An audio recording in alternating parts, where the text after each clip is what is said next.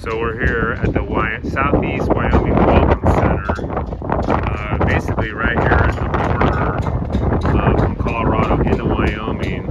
We stopped here for a quick break. There's actually a cool museum in there, and there's very helpful staff that will kind of guide you on the state of Wyoming, including giving you maps and directions in terms of different places that you can go to within this great state. It is very windy right now, but that's okay. It's a nice cool breeze coming in. This is what it looks like.